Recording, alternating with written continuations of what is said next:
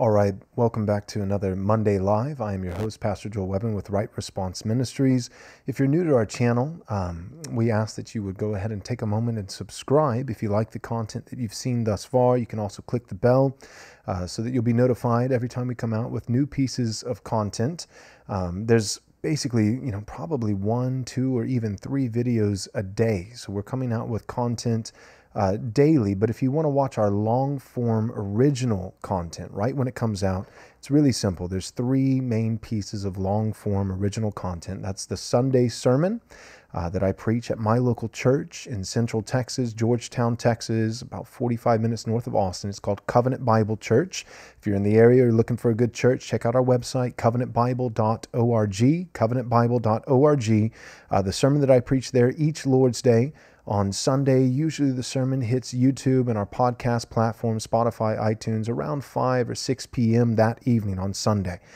So that's the first piece of content. The second is what we're doing right now. Every single Monday at 2 p.m. Central Time, we do a live video where I address certain current events, things that are cultural, political, theological, or sometimes I'll do a response video. That's what I'm going to be doing today, responding to Costi Hinn and Owen Strachan, and a video that they recently put out, I believe it was 2 weeks ago at this point, in regards to patriarchy, and they also briefly addressed the topic of head covering. So that's what I'm going to be doing today, a response video. I'll be showing some clips from the video that they did, and then going ahead and discussing that from a distinctly biblical patriarchy view and a biblical view of head coverings.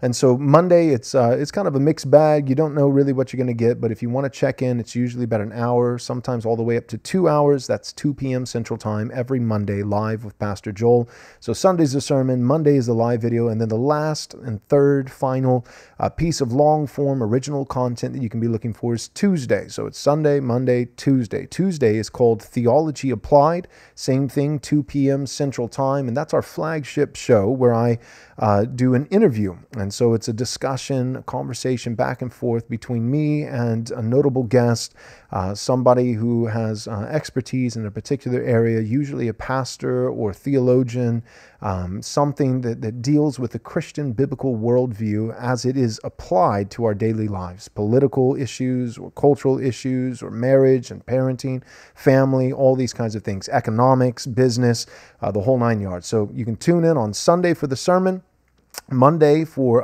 live, where I fly solo, live with Pastor Joel, and then Tuesday for Theology Applied, where I interview a guest. All the other videos that you'll find on Wednesday and Thursday and Friday and Saturday are all just compiled snippets. They're clips from those other 3 long-form videos. All right, so we're going to go ahead and get into our response to Owen Strachan and Costi Hinn, an episode that they did on Costi's platform that's called Together for the Gospel. Costi has put out a lot of great stuff, so I encourage you to check out Together for the Gospel. You can subscribe to his podcast or his YouTube channel.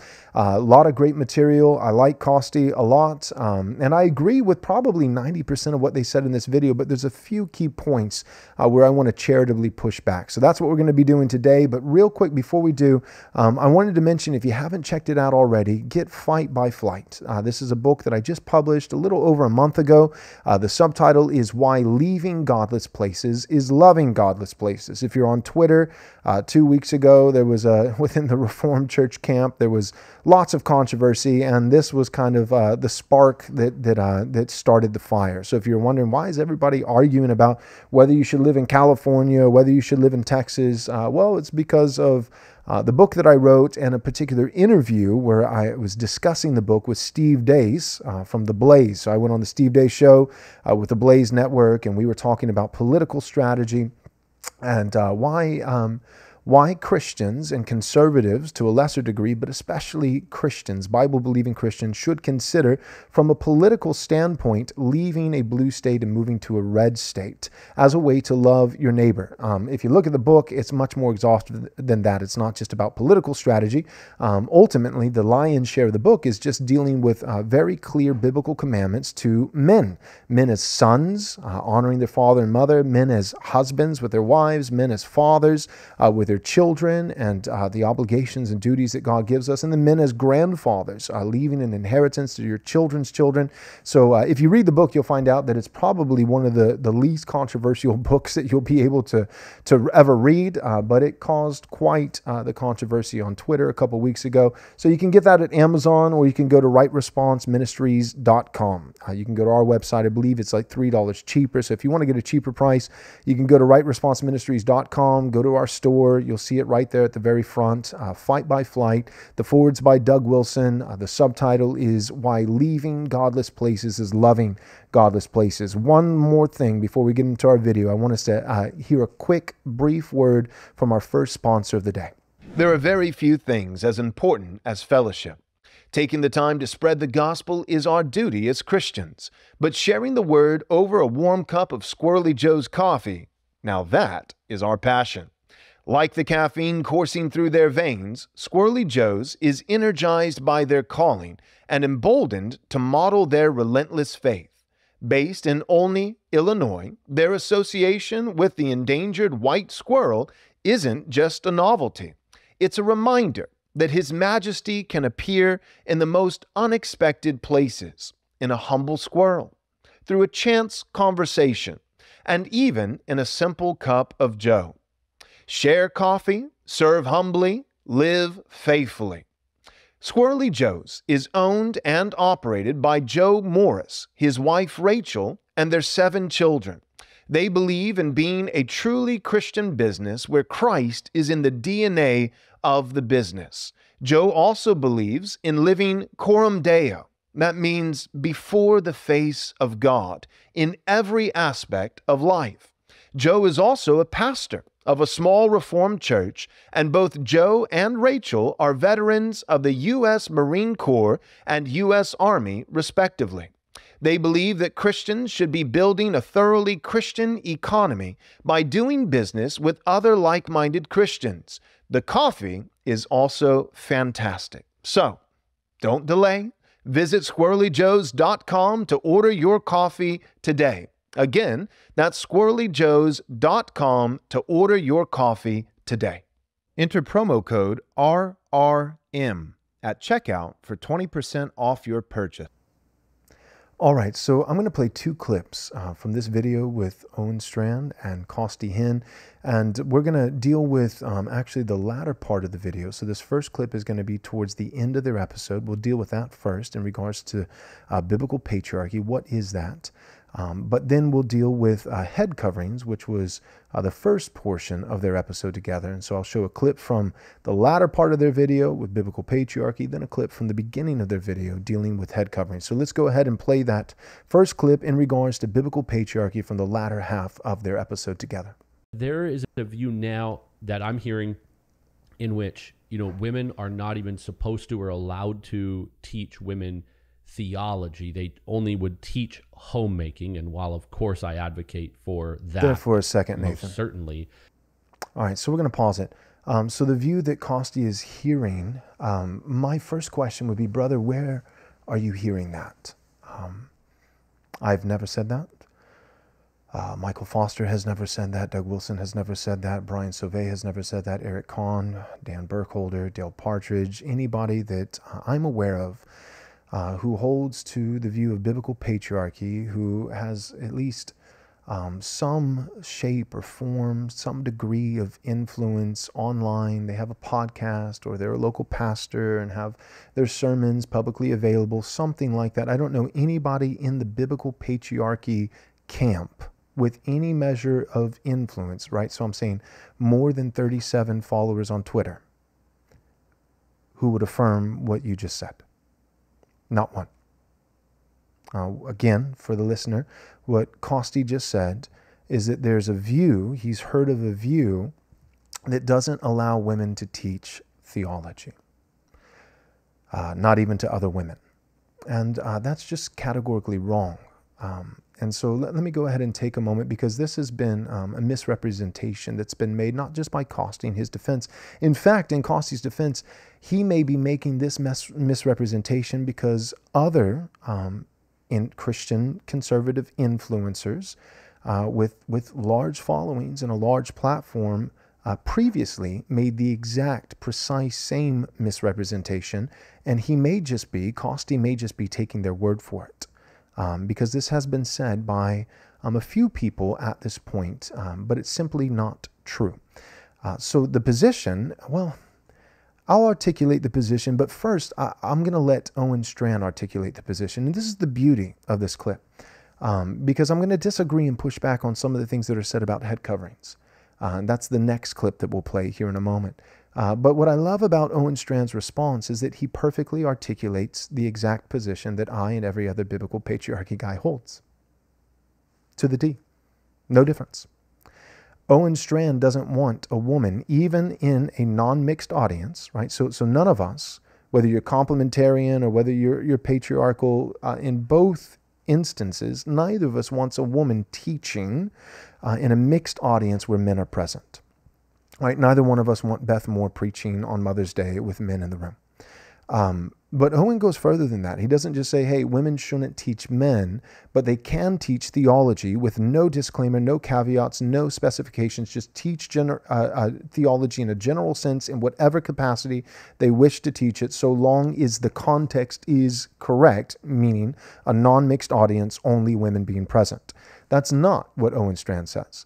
So what Owen Strachan is about to tell you is that, yeah, women can teach other women theology. But even with that being said, there should be a particular emphasis of what particular theology, and maybe more specifically, what particular application this theology teaching should be emphasizing. That it's not just a woman in a woman-only context, no men present in the room, teaching a 17-week-long course on theology proper, doctrine of God. Owen doesn't want that. He doesn't. And neither do I.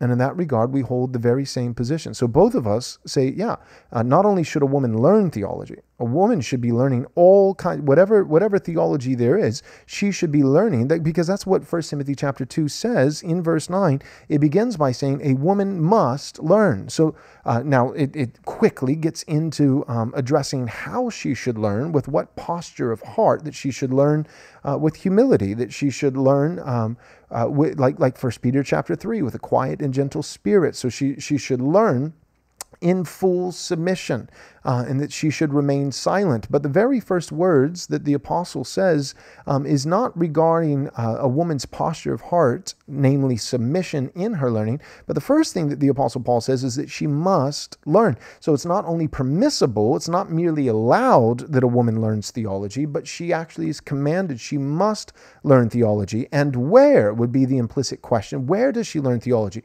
Well, she learns theology right next to her husband, on the same pew, sitting right next to him, in the same Lord's Day gathering of the saints, as the biblically male qualified elders are preaching through whole books of the Bible, from Genesis to Revelation, teaching the whole counsel of God, all theology. So women should learn all theology, and women are permitted and even commanded, older women, which would mean more spiritually mature women, are not only commanded to learn all theology, but then to teach theology to other women, but not 17-week-long courses of doctrine of God. Why? Because women shouldn't know that. No. Of course they should know that, but they should learn 17-week courses on doctrine of God right alongside their husband, on the same pew, on the Lord's Day, from the male elders.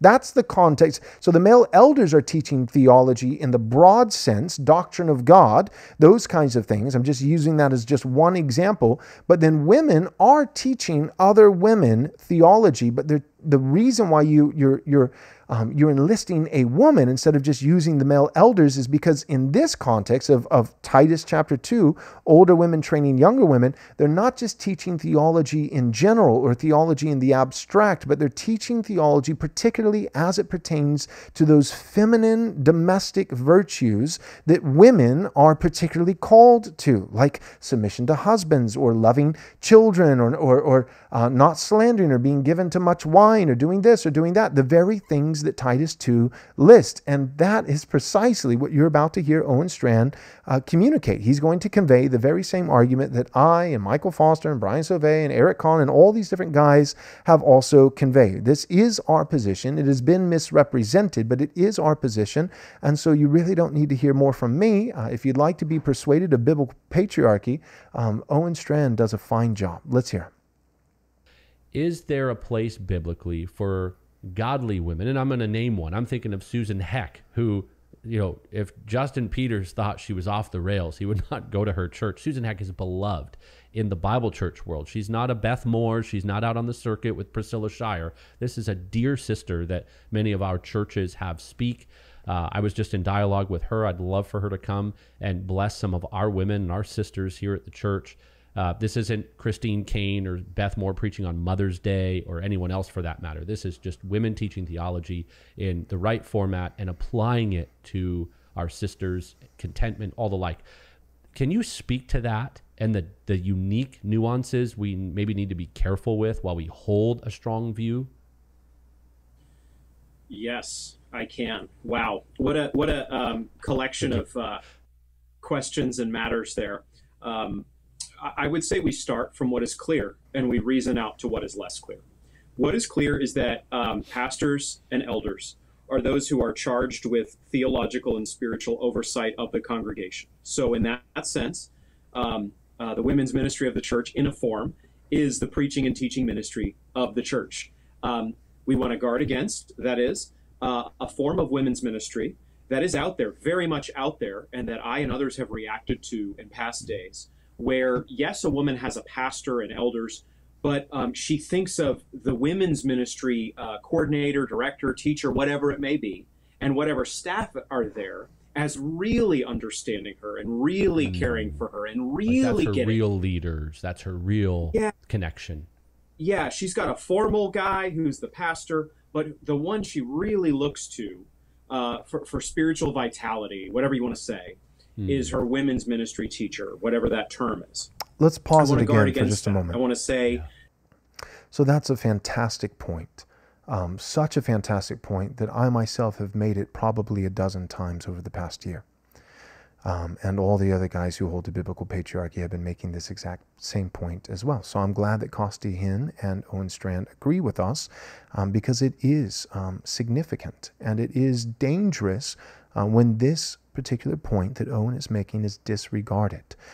There's a difference in having a women's only ministry context, whether it's once a month or it's a women's conference or whatever it might be, where a particular woman who has been deemed by the elders of the local church as being spiritually mature, she is spiritually older in the faith, is granted the opportunity, not in a mixed crowd, but with women only, to teach theology, right? Because you can't teach about submission to husbands apart from theology. You can't teach about loving children apart from it is teaching theology. Of course it's teaching theology. For instance, let me give you an example. My wife, probably one of the most consistent theological pieces of counsel that she regularly gives women in our local church setting is about the sovereignty of God, the doctrine of the sovereignty of God. But it's always in relation. This is why it always comes up. It always comes up because it's always in relation to a woman who is struggling to submit to her husband. Now, 1 Peter chapter 3 talks about how Sarah even called her husband Abraham her Lord, lowercase l, Lord, like saying sir. It was not idolatry, not saying, capital L, capital O, capital R, capital D, not Yahweh, not the Lord, not Lord of Lords, but lowercase l, Lord. It was like referring, it would be like a woman in modern day referring to her husband as a sir. It was a sign of respect. And so the Apostle Peter, inspired by the Spirit, lists this as an example. And then he goes further and says, and you do well. You are her daughters, her spiritual daughters. You're a chip off the old block. You're following in this godly example that Sarah modeled. If you do likewise, and if you do not fear anything that is frightening. Well, that seems random, right? It almost seems like Peter's just randomly changing the subject, right? It's like Sarah respected her husband, and you are godly like Sarah, the women of old, if you also respect your husband. And you feel like there just needs to be a period there. But then the Apostle Peter immediately in the same breath continues and says, and you are her daughter if you do likewise, you follow her example, and do not fear anything that is frightening. Well, why are you changing the subject? Well, the answer is he's not. He's not changing the subject. The thing that is frightening in reference in that particular text is submitting to a husband, especially because a human husband is not Jesus. He's not infallible. He's not sinless. And so human husbands, now in the context of 1 Peter 3, it's also talking about winning over an unbelieving husband, that you might be yoked, unequally yoked, right? You got saved, you were converted after already having been married to a man. Both of you were unbelievers. The Lord in his sovereign grace chose to save the wife, but for whatever reason has not chosen to save the husband, at least not yet. So now you have this Christian woman who is married not just to a sinful husband, but a sinful unbelieving husband. And what Peter is saying is he's saying, yeah, that's frightening, right? That to win him over without a word, not being argumentative, not being domineering, not trying to usurp his authority, but with your kindness and gentleness, with a quiet spirit, trying to display godliness and submission to even this unbelieving, sinful husband in such a way that he might see your good works and that he might come to faith in Jesus, that he might be won over. That is a frightening and daunting task, because this man who is a sinful man, in this particular case, an unbelieving sinful man, he might abuse his authority. You're being called to submit, not just in this case to Jesus, but to a sinful man who is not Jesus, who may take advantage of your submission and who may abuse his authority. That's frightening. Well, what's one of the things? What's one of the theologies, right? Women teaching theology, a doctrine that would make this less frightening.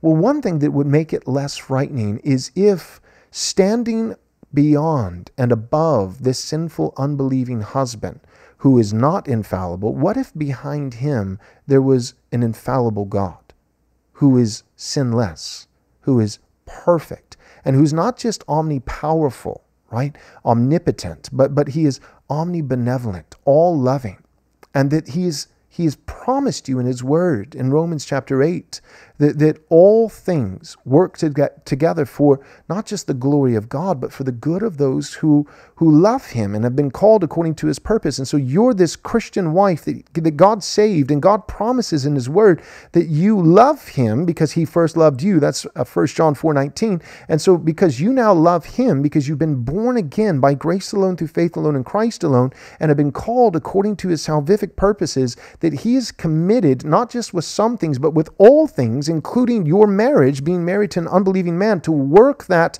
not just that in such a way that he would get eternal glory, but for your good. Not just his glory, but for your good. So what's one of the things that makes submission to a sinful man less fearful? That you don't have to fear that which is frightening? Because even though this guy may be a sinner, and maybe he's even an unregenerate pagan sinner, standing above and beyond him is the sovereign God who is working, not just salvaging. Something bad happens, life gives you lemons, right? Not God, he's not in charge. Life, this abstract force, like in Star Wars, the universe gives you lemons, but God will try to make lemonade. No. If life gives you lemons, it's because God himself ordained to give you lemons for the purpose of making lemonade, because lemonade is delicious and God has your good in mind. So standing above and beyond your husband is a sovereign God who is omnibenevolent. He's all good. He's committed to your good. He's all loving, and he is omnipotent. He is sovereign, right? That's the doctrine, the theology, the sovereignty of God, meaning that behind your husband, he's making certain decisions on the ground day to day that affect you, and some of those things may be really hard. But beyond it, God is orchestrating all those things, not just salvaging, but orchestrating and ordaining, because God is sovereign over everything. This is R.C. Sproul, classic R.C. Sproul. Not one maverick molecule in all the universe. Likewise, if there's not one maverick molecule, there's not one maverick husband. And so when my wife is counseling other women in the church who are struggling to submit to their husband, often she does so by teaching them and encouraging and reminding them about the doctrine of the sovereignty of God, because submission to sinful human husbands is frightening. But they are commanded, wives, not to fear anything that is frightening. And one of the things that makes this frightening task less frightening is believing that God is sovereign over your husband, and he won't let that husband do a single thing that wouldn't ultimately be not only for God's glory, but also for that wife's good. So that's a woman teaching theology, but it's not an abstract, general theology proper doctrine of God 17-week course. It's right in line with Titus 2. So a woman must learn all theology, and I would argue a woman also must teach all theology, but for the purpose and with the particular application of feminine virtues, which are listed in Titus chapter 2. That's my position. That's everyone who holds biblical patriarchy, who has more than 40 followers on Twitter's position, and God bless, it is Costi and Owen's position. So let's let Owen go ahead and finish now. To a man and a woman alike, elders and pastors are the ones who are provided by God for your spiritual oversight and feeding and edification and shepherding. Okay? I do want to recognize with wind in my sails that in Titus 2, women are called to teach other women, older women to younger women, or to put it slightly differently, more mature women to less mature women. And that teaching does center in the home, marriage, family, homemaking, these sorts of disciplines. It's very clear in the text in Titus 2, 3-5. There is that phrase that you said, teach what is good. And I think that's where we get the charge from God for older women like a Susan Heck or like my mother-in-law, Jody Ware, to go to different churches, let's say, and teach about contentment or godliness or prayer or something like this. So I think we have warrant for women doing that. They're always going to do that in a careful way. And we are, by the way, Costi, in some gray area here. Probably there's going to be some room for disagreement among strong complementarians, among complementarians more broadly. So let that be said. I would want to affirm everything I just said about teaching what is good. I also want to be a little more defined than some are. I'd be a little closer to some Presbyterians, for example, who would invest again, that theological teaching and oversight in the elder office. But I do think we have leeway for a woman to teach on those topics that we were mentioning, the sovereignty of God and how it applies to the seasons of a woman's life or something like this. I'm good with that. I think, though, a godly woman, a mature woman who is teaching is going to do so in a way that is not trying to present herself as a theologian in the way that a man at a TMS or a GBTS or whatever it's going to be is presenting himself, and an elder of the local church is seeing himself as. So there's a lot more I could say there. I would not be one who would be pushing women to write commentaries or works of formal theology or that sort of thing. Again, some gray area. We have some freedom here. But I do think a godly woman is going to teach what is good. She is also, however, going to say the mandate to teach doctrine in the clearest sense in Scripture is not given to me. The mandate to teach doctrine is given to the elders. I'm going to do that in my home, with my kids, in discipleship, and even, yes, in maybe a women's ministry setting. But even as she does so, if she does so, she's making clear the one appointed to shepherd the church through theological teaching and spiritual oversight is the elder. There you have it. So Owen doesn't want, I don't know if you caught that, he doesn't want women to write full-length commentaries on whole books of the Bible, which I would just respond by saying, you bigot. How dare you? You patriarchal man. Welcome to the team, Owen. We're glad to have you. Yeah, that's the position. I would, I'm being facetious, but here I am speaking plainly now. I would wholeheartedly agree with Owen in that assessment. There's a difference in a woman teaching, even with only women being present, so she's not exercising authority or teaching a man, But even in a context that is women only, there's a difference in a woman teaching theology with the express purpose and application towards that which is feminine. The life of a woman, stages of life, the sovereignty of God as it applies to this, waiting for marriage, as you long to be married, but you find yourself still single, these kinds of things. There's a difference in a woman teaching all theology, but particularly applied to a woman's life, which is what Titus 2 talks about, versus a woman in a general, overarching manner writing commentary on the book of Romans. And what Owen's saying is it's not even that belongs to men and not women. It's primarily that belongs to pastors.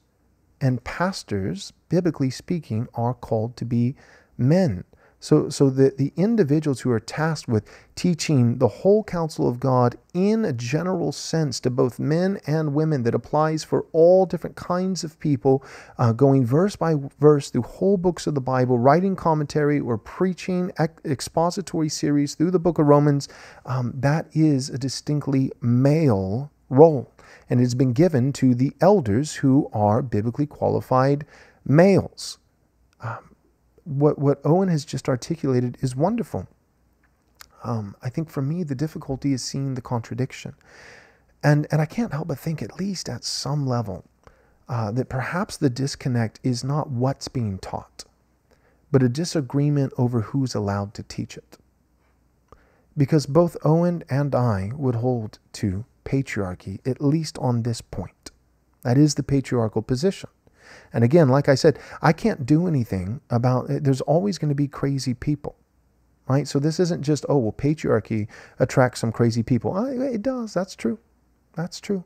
But almost every theological position, there will always be some people following that person who is articulating something that is true and biblical, but then certain people in the camp that are on the fringes or well over the line and just downright extreme. So again, that's why I say I'm sure there are people within the patriarchal. I've heard random people on Twitter trying to bring back polygamy, but I'm not a fan. And the guys that I know are not fans. So that may be, again, somebody with 30 followers on Twitter, but that's not somebody who is leading in that particular position. And so all that being said, on this point, I think that Costi and Owen would agree with someone like me and Eric Kahn, for instance. The difference, though, I think, is not that the patriarchy guys are teaching one thing and it's extreme and it's dangerous, and Owen and Costi are teaching another thing and it's careful and nuanced and winsome.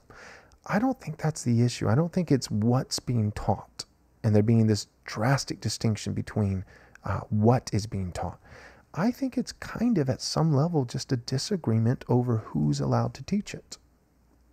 Costi and Owen are allowed to teach it. I'm not.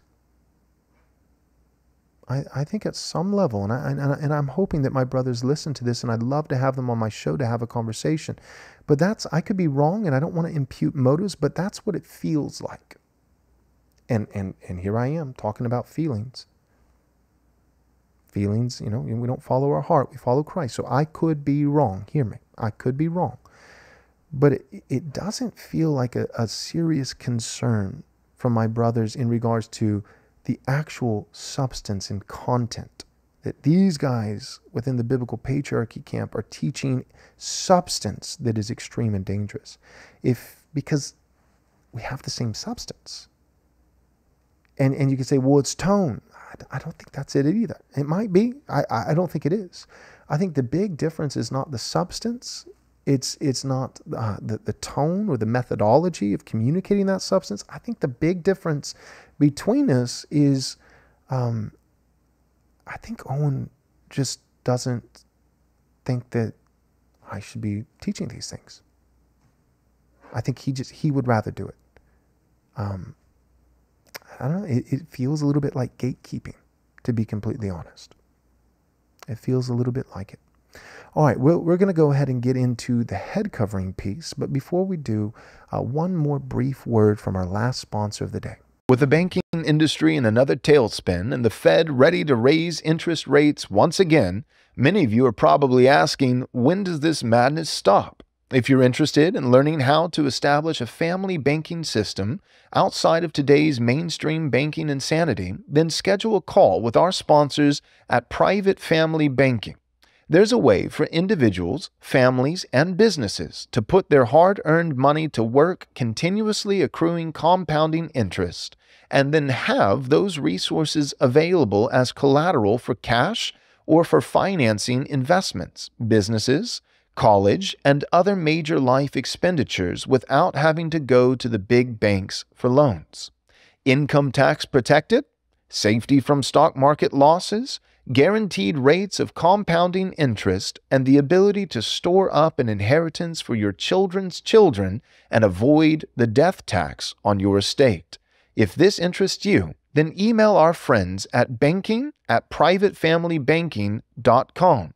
Again, that's banking@privatefamilybanking.com. Schedule your appointment today. All right, so we're going to go ahead and look at our last clip from Costi Hinn and Owen Strachan. This is on Costi's platform. It's called Together for the Gospel, or I think it's just called For the Gospel. Is that? Yeah, Nathan just confirmed. It's just For the Gospel. Check him out. He's on Spotify, iTunes, YouTube, and a lot of his content is fantastic. Costi and Owen are solid brothers in the Lord with good doctrine. These are guys that you should be listening to. They are. I don't know if they would say the same. But that's my position, that these are guys that you should be listening to.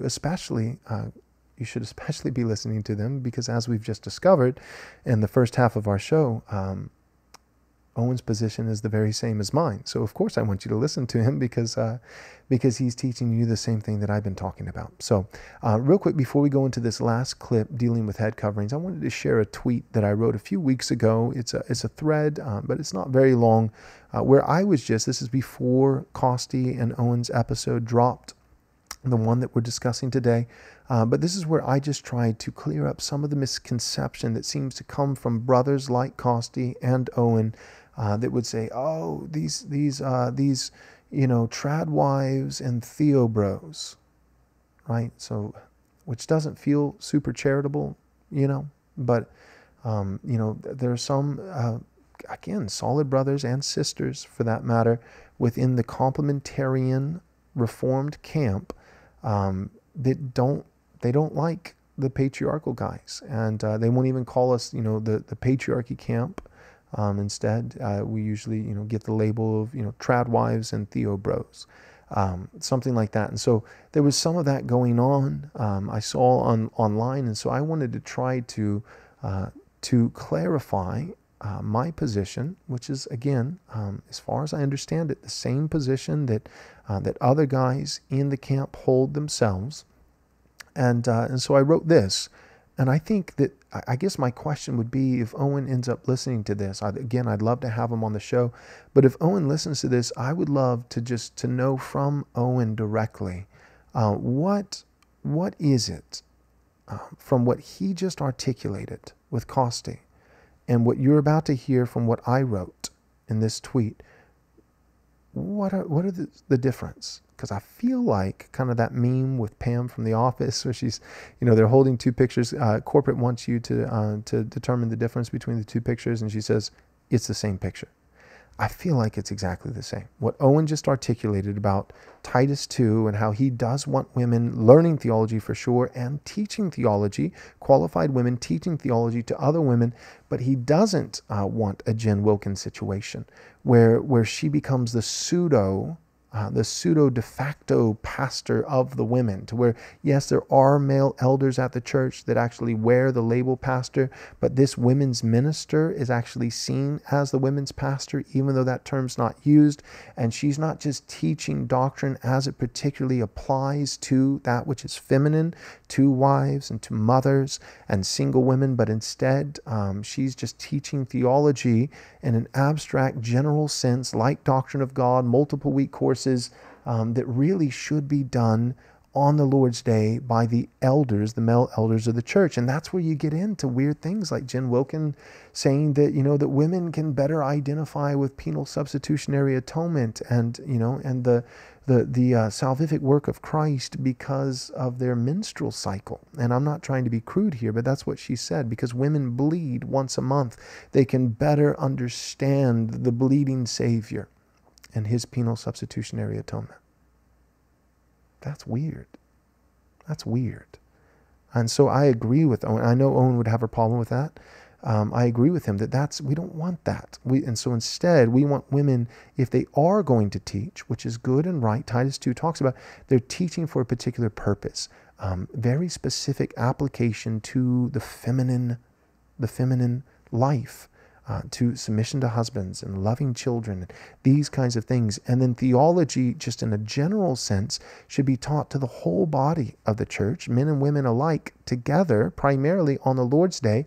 And the primary teachers of theology in that general sense is the male eldership of the church. I know we agree.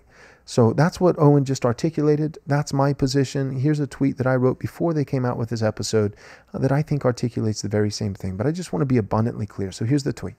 Let's go ahead and do it. There appears to be a misunderstanding of biblical patriarchy. I'm giving the benefit of the doubt that it's not simply blatant slander. Allow me to offer a simple explanation in an attempt to clear things up. Biblical patriarchy insists that women should learn every bit of doctrine. Women should, it's hard, I'm sorry, it's hard, it's small, but women should sit right alongside their husbands on the Lord's Day, there we go, learning the meaning and application of every verse in the Bible. A woman must learn. That's 1 Timothy chapter 2, I believe it's verse 9. Biblical patriarchy also insists that older women should, that is, they must, train, that would be teach younger women. And there is no way to do this apart from teaching these women theology. However, there is a dynamic difference between an older woman teaching younger women the feminine virtues of Titus 2 while utilizing the doctrine of the whole of Scripture, and an older woman teaching younger women a 12-week course on doctrine of God. The former example is most certainly women teaching women theology, but with the express purpose of helping these younger women to better understand how to live out biblical womanhood.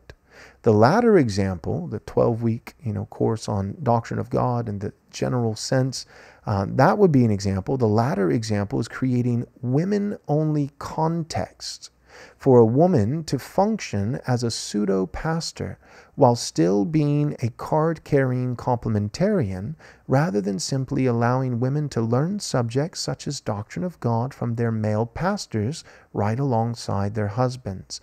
My constituents and I have only opposed the latter, not the former. Let's go scroll a little bit more. So when someone makes the blatant assertion that biblical patriarchy refuses to allow women to teach other women theology at all, because that's what's been said, right? And I got to be clear about that, because words matter, and slander is a big deal. It's a big sin. And I'm not saying in this case, just to be clear, I'm not saying that Costi or Owen have slandered me or other guys holding to biblical patriarchy, but there are some in the complementarian, conservative, reformed, evangelical camp who have. It has been said that the Theobros and Trad wives, and my name has been thrown in there along with a bunch of others, that we assert that women should not teach theology, period. And that has never been said. Again, not by anyone with more than 35, 40 Twitter followers. That has not been said. We have never said that women cannot, per Titus 2, teach other women theology. What we're saying is that they should not necessarily be writing, in a general sense, doctrine of God type theology, whole commentaries on whole books of the Bible, those kinds of things, teaching in that sense, 12-week series on theology proper, that ultimately belongs to the elders who are male. But women do teach theology. It is theology, and it comes from the whole Bible. It's the whole counsel of God, but through the avenue of the express purpose and application, practical and emotional application for the life of a woman. I even heard someone misrepresent us so far on their podcast that they said that the patriarchal position, and they were referring to me, and I know this, and I'm not going to name them because I want to be careful, but they were referring to me, they were referring to Eric Kahn, they were referring to a few others. They said that our position, that we had articulated that women should not only should they not teach theology, which that's a misrepresentation, as I've already demonstrated, but that they said that that our position is that women shouldn't even learn theology. That's a level of slander that is just, again, if it's unintentional slander, if it's just a massive misunderstanding, well, it was publicly said. It needs to be publicly corrected. But that is so far from what anyone in my camp is communicating that it's just it's deception. It's deceitful. It's sinful. It's sinful, and it needs to be publicly repented of. It needs to be publicly repented of. And I think that's what I see. I think that there's guys in the conservative, reformed camp. Complementarian, Owen, as he said, would describe himself as a hard complementarian. I appreciate that. I've often heard the language of broad complementarianism, that the distinction of roles between men and women, that it centers in the home of the church, but that there is a broader application of a distinctly male leadership even outside of the home of the church in society as a whole. And I think that Owen affirms that. I think he even said that in this episode with Costi Hinn. So that's a broad complementarian that I would say is pretty much, that is the patriarchal position. Right, going back to the meme from The Office, Pam from The Office, right? Corporate wants to tell them the difference between these two pictures, broad complementarianism and biblical patriarchy. It's the same picture. For the most part, at least 98% of that is pretty much the same picture. But I think there's people in this camp that for a long time, and this is, I want to be clear with my words. This is speculation. So I'm going to call it what it is. It's speculation. It could be true. It also cannot be true. But I think there's some people who have been in the conservative, evangelical, reformed, complementarian camp for a while. And they're used to being kind of like if you think of bookends of orthodoxy, what theological positions are permissible, acceptable, the status quo. There's a group that have become accustomed to being the bookend in terms of on the right. Right? Like Gandalf, you shall not pass. I am the most biblically conservative that you are allowed to be in the realm of orthodoxy, within the Orthodox Reformed, evangelical camp. And I think that part of the problem, again, is not the content, the substance, the actual position. I think there's just, at some level, there's a frustration. It seems like a frustration that, no, we are the designated bookend for the right side of evangelical Reformed Christians. That you can go this far to the left, and you can go this far to the right. And we set the boundary, the marker, for how far you can go to the right. And now you got a couple guys, you got a handful of guys that are kind of emerging in the providence of God, who are not that extreme. They're not that far right, but they're articulating some different positions that would be a little bit more to the right of someone like Owen Strachan, and it seems to be unwelcome. And I don't know if it's because these positions are truly just dangerous and poisonous, or if it's just because, is it the position, what's being said, or is it just who? No, you. I could have said that.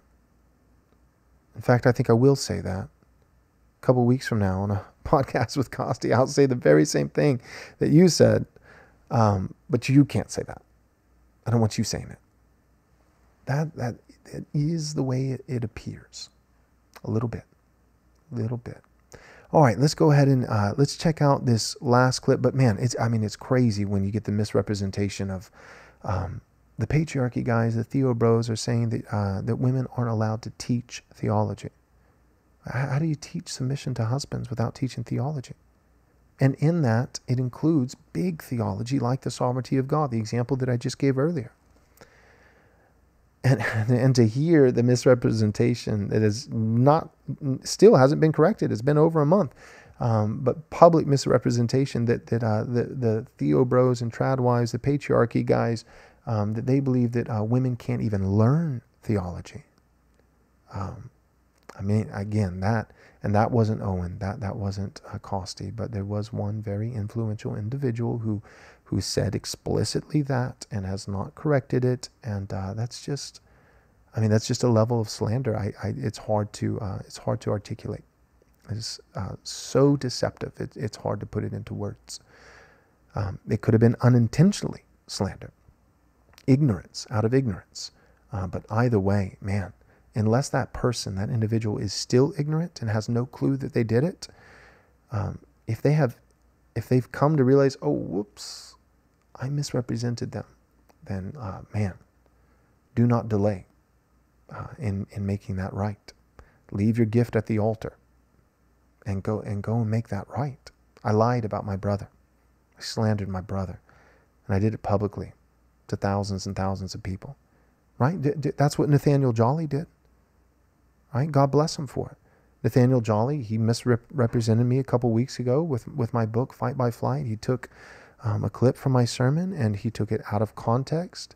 And, 90 seconds before he started the clip, I was specifically talking about Christian men in a state like California, in a blue progressive state, who are struggling to physically provide for their families, and in this hypothetical scenario, have the opportunity to move out of that state to a place where they would be able to better provide, but are choosing not to, refusing. And then I said that a man like that is being stupid. And you can't compare it to faithful Christians in North Korea, because the faithful Christians in North Korea who are struggling to provide, the difference is that they're trapped. They can't get out. But for you, you're not trapped. You're just being stupid. Now, I wasn't saying all Christians in California are stupid, but the context of a man deliberately who's not providing for his family could, in the example that I was giving, hypothetically could provide for his family if he made a geographic move, but is deliberately choosing not to. That's the person that I was calling stupid. And in that light, just to be fair, the Apostle Paul literally says that if a man does not provide for the members of his household, he's worse than an unbeliever. He's denied the faith and is worse than an unbeliever. So when I say stupid, I'm kind of being winsome and soft compared to the verbiage of the Apostle Paul. But you cut that context out, and then boom, you put that clip out there, and boom, I just misrepresented to thousands of people, and a ton of people were jumping on me. I can't believe he said this. Look at him, he's so extreme. I knew it. The Christian nationalists, because they couldn't get me in the battle 2 months prior with Christian nationalism and couldn't find the fatal flaw, it's like, he's a racist. And then we come out with a statement on, the gospel and Christian nationalism, where we explicitly, denounce racism and, sinful ethnic partiality. And we couldn't get him there, but we know he's bad. It's not if he's wrong. We know he's wrong, and we just haven't found it yet. And now he came out with his book, and he's calling all Christians in California stupid. Well, my whole point in bringing it up is Nathaniel Jolly, when that was brought to his attention, God bless him, I appreciate this, he corrected it. He deleted the tweet, and he publicly made it right. He publicly slandered me, and I'll give him the benefit of the doubt that he did ignorantly, that he didn't know. So then he publicly clarified and said, you know what? I still don't agree with his overall position. I still think he's wrong, which that's perfectly permissible. Of course he can think I'm wrong. Maybe I am wrong, but I misrepresented him. That's not what he said. Here's the context. I'm sorry. To which I retweeted him immediately and said, hey, you caused me a lot of grief over the last 24 hours. And what am I going to do? Immediately forgive you, because Christ has forgiven me far more. And it was done. But the individual who said that the patriarchy, the Theo Bros, don't believe that women should even learn much less teach theology, they've never made it right. And I've got a sneaking suspicion that they're not ignorant, that they know. So we'll see. All right, last clip. This is from Owen and Costi. Now we're going to go to the beginning of their video dealing with head coverings. The first question I have for you is on 1 Corinthians 11, 2-16, head coverings and all of that. It's a hot topic these days, lots of confusion, but also what I'm hearing from people, lots of willingness to listen and learn. I spoke with one brother recently who humbly just said to me, hey, I come to this issue with no bias. I just want to be right with the Lord. I want to be in line with God's word. Is this an issue of public command or private conviction? Big topic. It's all over the place. So could you walk us through, first and foremost, on the issue of womanhood, head coverings, order, all of that? How would we apply this issue? Some people mandate head coverings, others don't. Help us think through this biblically. Yeah, a really tough issue, frankly, Costi, one of the toughest in terms of exegesis. This is the kind of passage that in a seminary classroom, in a Greek exegesis class, a professor will throw at his students, and you try to reason it out for some time, because the passage, 1 Corinthians 11, 2-16, takes some fascinating twists and turns. So let that be said from the outset. Second thing to say is that at the end of this chapter, Paul tells the Corinthians that this is not something to be contentious about. So that's a very important framing word. Paul is giving pastoral guidance, and that matters. We're not playing that soft in terms of it not being the word of God or something like that. But Paul is saying, hey, just FYI, I'm speaking into your situation, but I don't want you to freak out over this. I don't want you to divide over this. Honestly, I think if we're reading Paul and interpreting him, he's saying, don't divide over this, really. What I think Paul is teaching in 1 Corinthians 11 on head coverings is basically that the Corinthian women are in a compromised culture, and Paul wants them to mark themselves out as women. He wants men to look distinct from women. That's to the glory of God. He wants women even to image that they are made from man in terms of Adam and Eve. And so the wife is submissive to her husband and distinct from him in a God-glorifying way. And so if you follow the passage all the way through, you and I could talk about this for 2 hours, 3 hours at length. But if you follow the passage all the way through, you see at the end that Paul uses the term covering in the noun form in verses 14 and 15 to describe the woman's long hair. We're not talking about a woman who has cancer, tragically, or something like that, and saying she's in sin because she can't grow her hair long. But what Paul is laying out for the Corinthians, and I think beyond the Corinthian church, even into our day, is that to a woman's fullest ability, she images the glory of God, her God-given beauty and distinctiveness, in a joyful spirit by having her hair long. And that is, I believe, what functions as her covering. Some disagree over this. Costi, as you know, some say no, it's kind of a shawl or a sort of distinctive covering, a scarf or something like that a woman wears in her hair. I would say, honestly, from this tough passage, that's a possible interpretation. I wouldn't want to say a woman who's doing that is in sin or something like that. But I do think we've got to be careful about making head coverings, whatever your view, the test of biblical womanhood. That's not what Paul does. That is what some of our peers are doing, and they're causing some confusion along those lines. And I have real concerns about that, as I think you do. I would have real concerns about that too, Owen. If some of our peers were making head coverings the test of biblical womanhood, the test, that would be concerning. Again, I don't know anybody who's doing that. I don't. I'd love to know.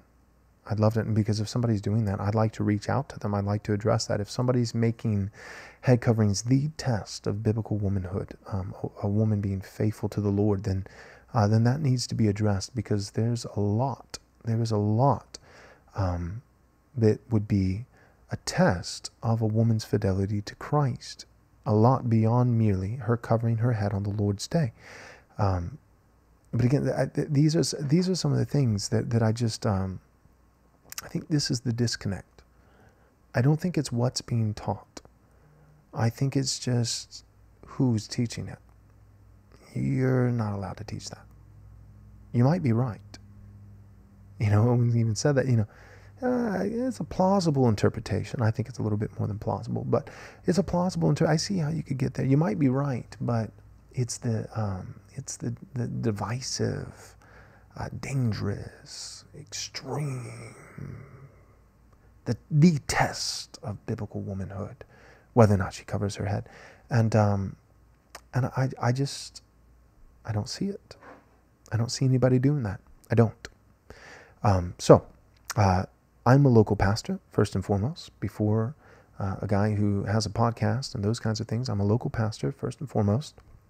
And you can ask every single member of my church if you would like.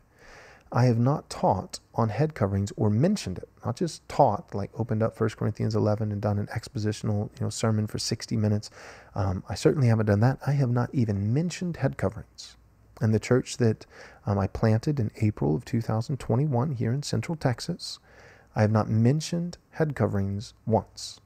It's been over 2 years. I have not mentioned it once. We have lots of women who do not cover their head. Now, there are women who do cover their head. My wife covers her head. My sister covers her head. So there are women in the church who wear a head covering. And there are plenty of women who don't. Until really recently, I've noticed more women are covering their heads now.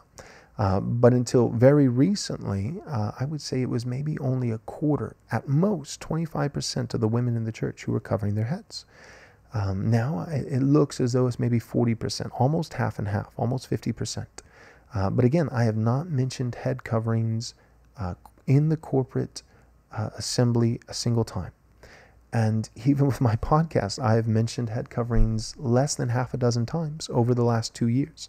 Probably, I believe, maybe 3. This is probably the 4th or 5th time that I'm actually taking some time to address this particular topic. So the idea that it's being made the test of biblical womanhood. In fact, I would agree with my friend Michael Foster, that who is not a head covering guy, by the way. He disagrees with me on this. But I would agree with him that not only is it not the test of biblical womanhood, it matters. I believe it's a command in Scripture. It matters.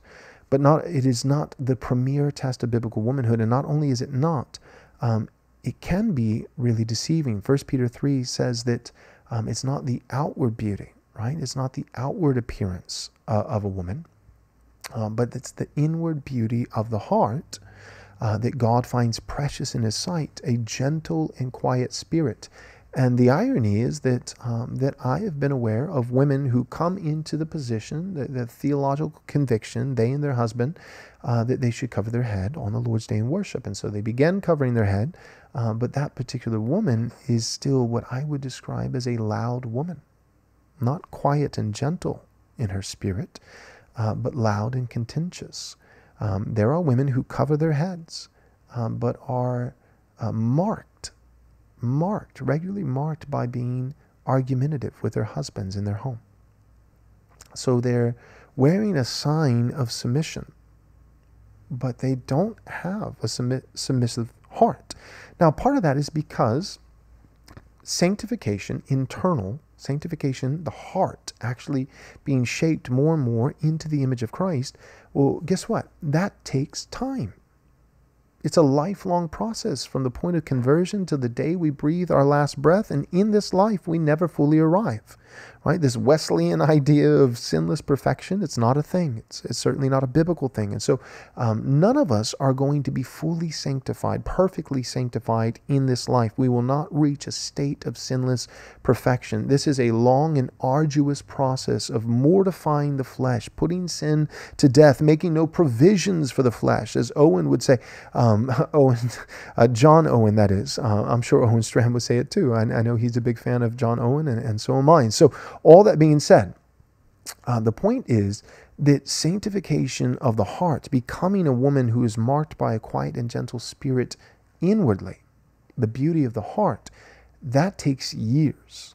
Coming into the conviction that you should wear a piece of cloth on your head on Sunday morning for an hour and a half, that is something that goes black to white, right? Night and day change over the course of a week, right? One Sunday you're there, and then the next Sunday you're there and your head's covered. So you can do that in the matter of from one Sunday to the next. you can make that transition, the external transition. And it does matter. If it's a command in Scripture, it matters.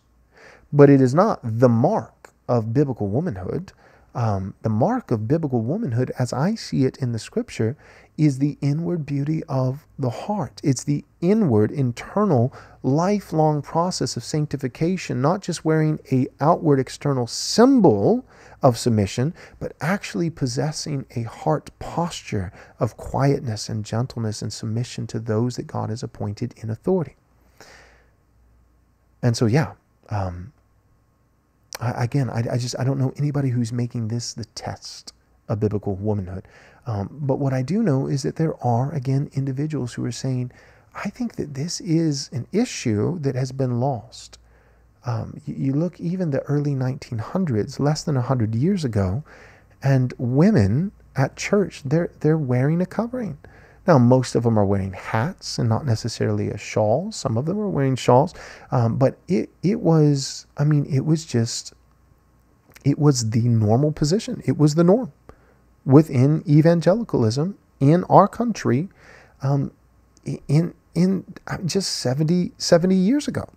That women are wearing hats. It wasn't until very recently that women started. I mean, some of them actually had orchestrated demonstrations where in the middle of the sermon on a Sunday, all the women, they had planned it ahead of time. They took off their hats and threw them down. And it was a sign. It was a part of the feminist movement.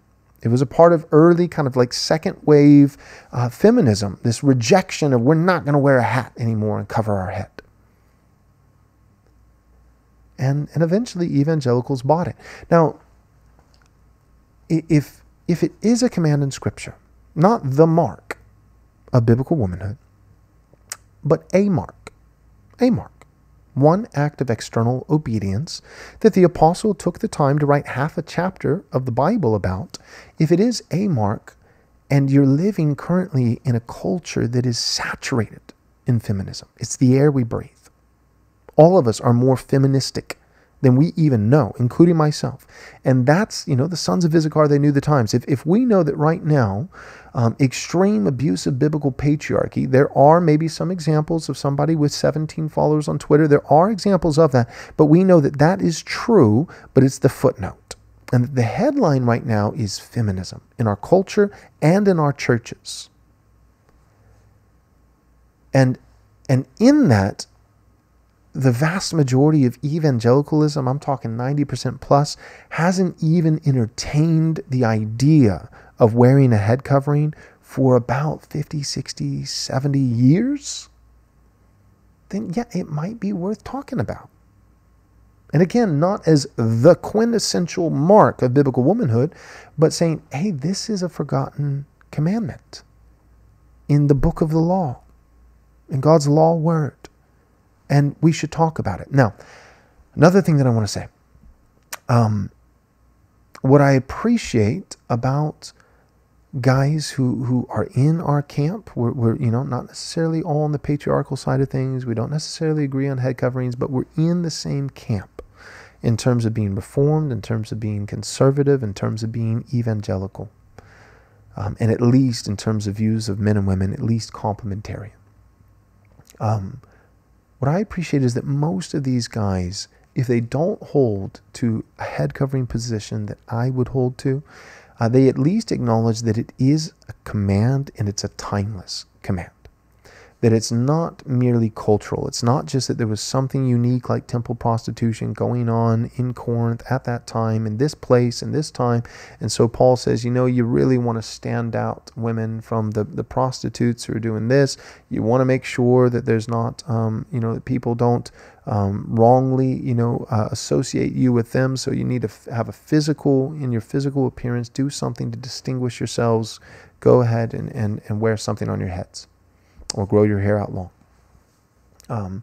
What I appreciate is that most of the people in our camp more broadly, they're not saying that. They're saying, no, it's a timeless command. And it's a timeless command because the Apostle Paul doesn't point to momentary cultural a foundation or bases for his argument, for issuing the command. Instead, what he draws on is the very same thing that the Apostle Paul draws on in 1 Timothy chapter 2. He draws on the created order. He draws on man and woman, man being formed first, and then woman, God's design. He draws on creation before sin even entered the world.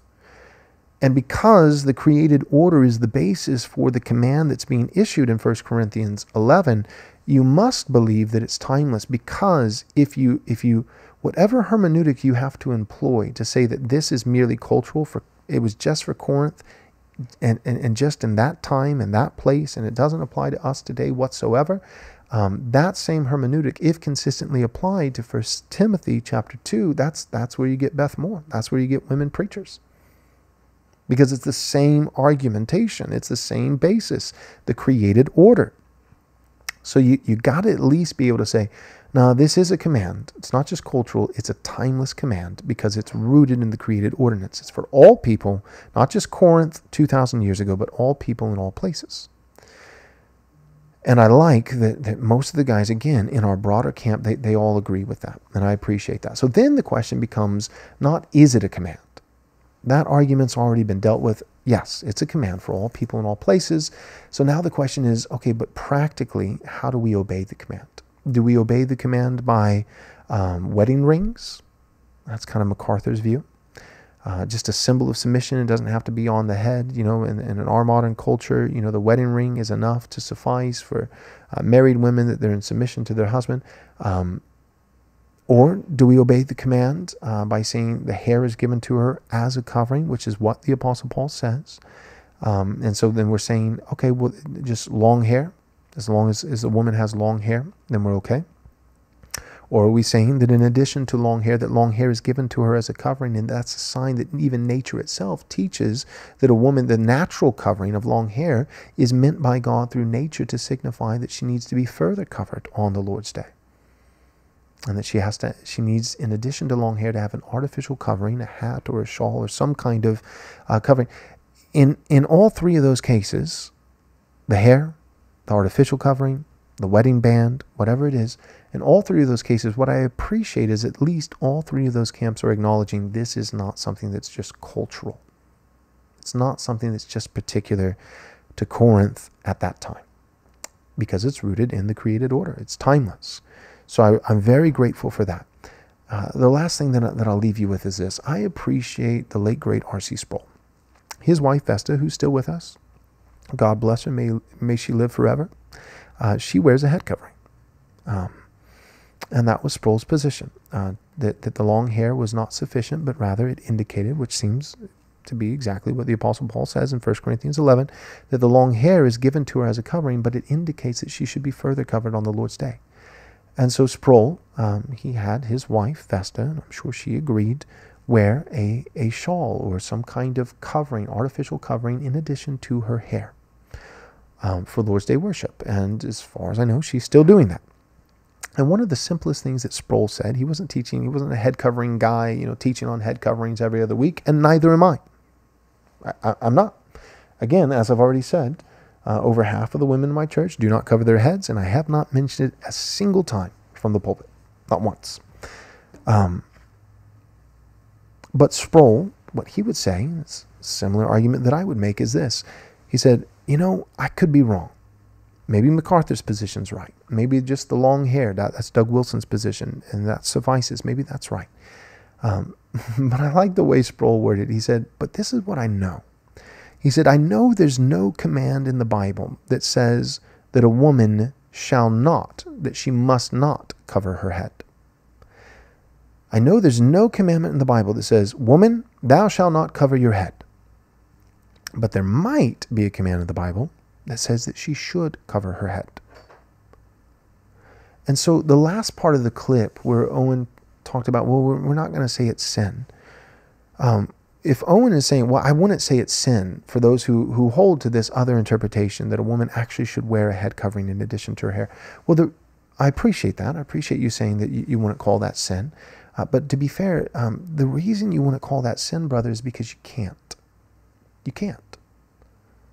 Because you and I both know there's no commandment anywhere in the Bible that says that a woman cannot cover her head. That's not the question. The question isn't whether or not a woman is not allowed to cover her head. The question is whether or not a woman may be commanded to cover her head. And that's Sproul's argumentation. He says, I know there's no commandment. He said, I'm just playing it safe. I don't know. Maybe I'm wrong. That's Sproul's position. Maybe I'm wrong. But I know this, that if Vesta covers her head on the Lord's day, one day we'll stand before God and we'll be all right. Because nowhere in the Bible was she commanded that she couldn't do that. But in 1 Corinthians 11, she might be commanded that she should do that. So we'll take the safe position. Better to cover, knowing there's no forbidding of covering, and find out that you didn't need to cover. You did something extracurricular, but you didn't do something that was forbidden. Then to not cover and find out you were commanded to do it and you just rebelled your entire life. Now, my point is this. If my position's right, then yes, it is a sin. And that's not trying to be harsh or overly dogmatic. Again, that's not saying that this one particular commandment, and therefore those who disregard it, that one particular sin is the end-all, be-all, the quintessential mark of holiness. I'm not saying that. But I'm saying it is a mark. It is a commandment. And if I'm right about the particular visible application of obedience to that commandment, that it's not just the hair, but an additional covering on the Lord's day in worship, then to fail to do so is, I don't know what word we would use to describe that other than sin. It would be sin. Now, if Owen's right with his position that the long hair suffices, my wife is not sinning when she covers her head on the Lord's day. But if my position, which is the lion's share of church history's position up until 15 minutes ago, if that's the correct position, and Owen's wife is not covering her head, then she is in sin. That's R.C. Sproul's exact argumentation. He said, I'm just playing the odds here. Maybe I'm wrong. Maybe, but even if I'm just 50-50 on the issue, you might as well take the safe bet. There's no forbidding of covering, but there might be a commandment to cover. And so here's the deal. If it is just even logically, not just theologically, but logically, I would argue theologically, it is the better exegesis. But even if we disagree on that, just logically, and Sproul would be on my side here, it's the safer position. And in terms of historically, so theological argument, logical argument, and now historical argument, it is the witness of church history, the lion's share. Then, yeah, I think it's maybe worth doing a couple podcasts over. It's maybe worth preaching on, which again, I haven't done. But probably I'm going to do it eventually. And I think that's okay. That doesn't, my whole point is, why is that weird? Why is that extreme? And I think that's my only real objection to this episode with Costi Hinn and Owen Strachan. It's not even their positions, right? So me and Owen disagree on the application of what it is to obey the 1 Corinthians 11 head covering command. Well, fine. Me and Doug Wilson disagree. Doug Wilson has Owen's exact position. But we both agree that it's timeless. It pulls on the created order. It's not just cultural, and you got to do something with it. And Doug and Owen are doing one thing, and I'm doing another, and that's fine, right? Doug Wilson disagrees with me on that point, but there's never been the difference. The difference is that I've never been made to feel by Doug Wilson that because I think the hair is not sufficient as a covering, that Paul's actually referring to an artificial covering in addition to the hair. I've never had Doug Wilson or somebody, in that camp make me feel like I'm out of line by taking the position that I do, that I'm walking on thin ice, that I'm treading in dangerous, extreme, patriarchal territory. I think that would be my beef. That's my only beef. So we differ on head coverings. Sounds like, from the first clip I played, we agree entirely in terms of women teaching women. So I brought up 2 issues from that podcast. Those are the main 2 that they addressed. I disagree with Owen on what it looks like for a woman to cover her head, but we both agree that it's a timeless command pulled on the created order. And then on in terms of what does it look like for women to teach other women theology, we hold the exact same position. He just calls it hard complementarianism, and I call it biblical patriarchy. The difference between us in substance is minor, I guess is my point. I think it's minor. But I'm just noticing from some of these guys, and I don't want to just pick on Owen, but I'm noticing from some of these guys, it's not that there's this major difference in theological substance. It's just that their crew, for lack of a better term, seems really concerned about my crew. It's not so much that we're theologically just night and day, massive difference between us. It's just, I don't know. We give them the heebie-jeebies. We scare them. They don't like it.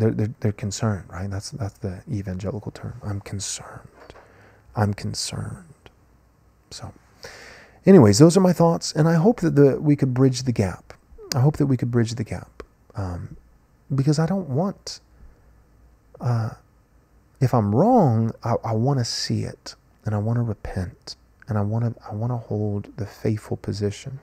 And if I'm not wrong, and there's just some slight theological differences in our positions that matter, but in the big scope of things are slight, then I'd like to be able to link arms and act like if we're only an inch apart, I'd like us to be able to minister as though we're only an inch apart. I think my big question is, why does it seem like we're theologically an inch apart, but relationally a mile apart? And I can't quite figure that out. I have my thoughts. I think it's some of the company that I keep. I think that's a big part of it. I think it's probably also that I never went to seminary. And for the record, I'm not trying to throw anybody under the bus here. I've never been to seminary, and I've never said that I have been to seminary. I've always been very clear about that.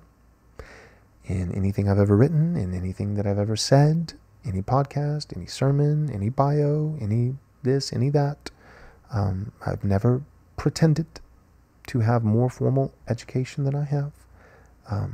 I've studied hard, but I have a bachelor's degree in business and biblical studies from Dallas Baptist University, and I transferred into Dallas Baptist University from Christ for the Nations, which is a heretical word of faith, kind of like wizardry and witchcraft, Bethel type school, 2-year school.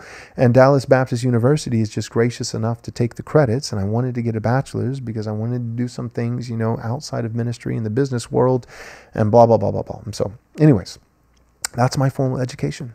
And I learned very, very, very little. And some of the things that I learned, I needed to repent of and unlearn because they were heretical and wrong. And then I've just submitted myself to the scripture and solid teachers with, John MacArthur and Ligonier and Doug Wilson and all these, and just reading dead guys, which is really helpful. The Puritans and the Reformers and all these different Calvin's Institutes, and just learning and applying myself and knowing that I still have so much more to learn. But using what I do have by the grace of God to try to minister to others faithfully. And so all that being said, I don't know what the disconnect is. I hope that's my prayer is that the disconnect, that it would get fixed, that it would get sorted out. I want to be on the same team. I really do. I want to be brothers. I want to link arms. I want to be able to minister together. Be able to agree to disagree on some of these things, but recognize that what we agree on far outweighs what we disagree on, and be able to minister together. And whatever it is, seriously, Owen, I mean this, whatever it is that I'm doing, maybe I really am doing something wrong and I'm just missing it. If that's the case, reach out to me. Shoot me an email. Let's do a phone call. I'd love to talk and just figure out, did I just word something terribly in a podcast that I'm forgetting about, or Or is it just the company? Is it the fact that I like Doug Wilson? Is that all it is? I like Doug Wilson and you don't? You know? Is it the boogeyman of Federal Vision? You're afraid Federal Vision is under my bed? Because I completely denounce Federal Vision. I am a 1689 Federalist. I am a Reformed Baptist. I believe in regenerate church membership. I don't know how, even just logically, I could hold Federal Vision. I don't know. So I don't know, man. If you know what it is, help me out. Help me out. All right. Thank you guys so much for tuning in. I hope that this has been helpful for you.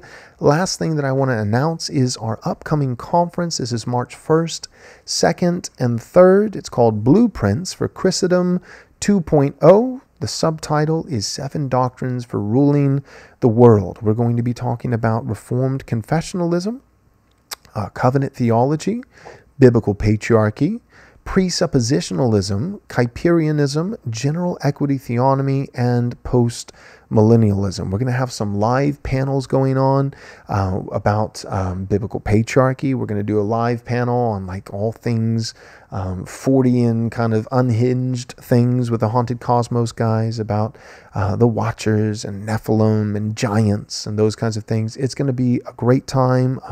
Our headlining speaker is Doug Wilson, so we're excited to have Voldemort, he who must not be named, will be with us. And I encourage you to go ahead and register. We are selling tickets fast, and we are about to end our early bird pricing. That's going to end August 31st. So the end of next month. It's already July. So you've got less than 2 months, and the price is going to go up. And it's not just the price hike, but again, it's the seating.